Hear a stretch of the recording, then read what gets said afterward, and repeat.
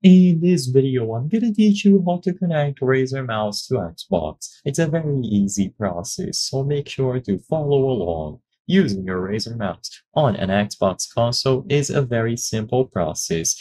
While these mice are primarily designed for PC gaming, you will be able to connect them to your Xbox, but keep in mind that there might be some limitations. So first, for you to actually use the mice on the console, all that you have to do is plug the USB plug from the mice into any of the available USB ports on your console. So look at the back or in the front of your specific Xbox console model until you find the USB ports. All that you have to do is plug the mice in. So if you have a wired mouse from Razer, you just have to plug the USB-A cable into the port, or alternatively, if you have a wireless mouse, you can try plugging in the wireless dongle. There is no guarantee that it is going to work because, like I said, they are primarily designed for PC, but you can still try to use the wireless dongle. If it doesn't work, switch back into a wired connection just to be sure. And once the mouse has been connected to the console, you will be good to go. You will be able to use it to navigate through the menus on the dashboard, and when you open a game, it is going to depend on whether or not the game itself has support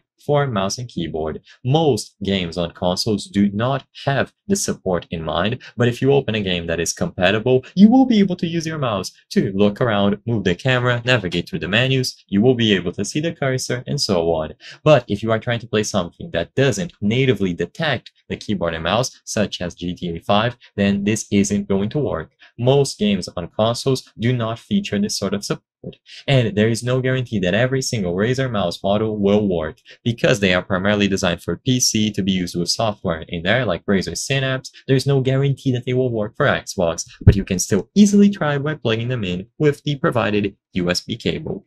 I hope I was able to help you on how to connect Razer mouse to Xbox. If this video helped you, please be sure to leave a like and subscribe for more very easy tips. Thank you for watching.